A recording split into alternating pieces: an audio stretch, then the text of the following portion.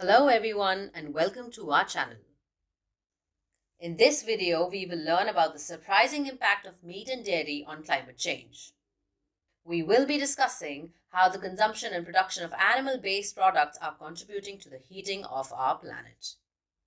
To learn more interesting facts about nature, don't forget to like this video, subscribe to our channel and hit the bell icon to get notification about our new videos.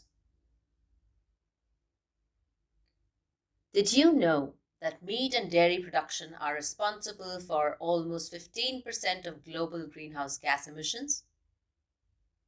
That's more than the entire transportation sector combined. This is due to a variety of factors including methane emissions from cows and other livestock, deforestation for grazing land and feed production, and the energy required to produce and transport animal-based products. Methane is a potent greenhouse gas that is 25 times more effective at trapping heat in the atmosphere than carbon dioxide.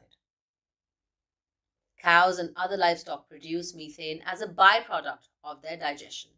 And the sheer number of animals raised for meat and dairy production means that these emissions are a significant contributor to climate change.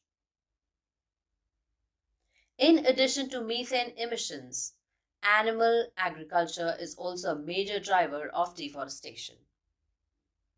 Forests are often cleared to create grazing land for livestock, and crops are grown to feed them. This not only contributes to greenhouse gas emissions, but also leads to biodiversity loss and soil degradation. Finally, the energy required to produce and transport animal-based products also contributes to greenhouse gas emissions. For example, producing a pound of beef requires 20 times more energy than producing a pound of plant-based protein.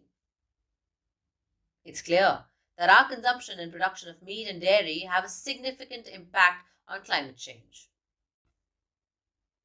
If the world were to end all meat and dairy production and transition to a plant-based food system over the next 15 years, it would prevent enough greenhouse gas emissions to effectively cancel out emissions from all other economic sectors for the next 30 to 50 years.